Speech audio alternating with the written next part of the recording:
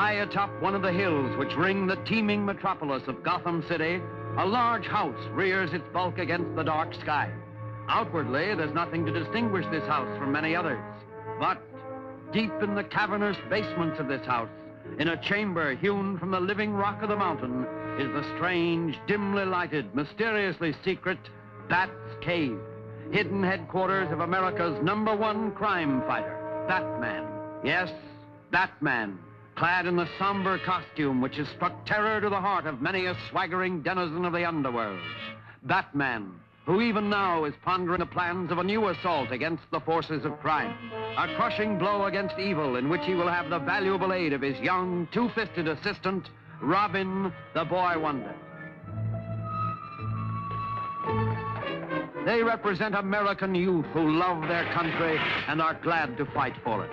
Wherever crime raises its ugly head to strike with the venom of a maddened rattlesnake, Batman and Robin strike also.